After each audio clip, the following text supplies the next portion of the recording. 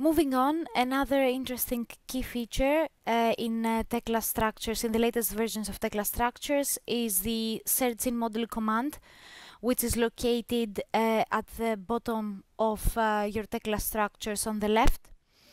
By using this command, you can search using name, profile, material, or position number of model objects. So, for example, if I want to search for a column in the model, I can click on the search in model option, and the columns will be highlighted in your model so that you can have a better look.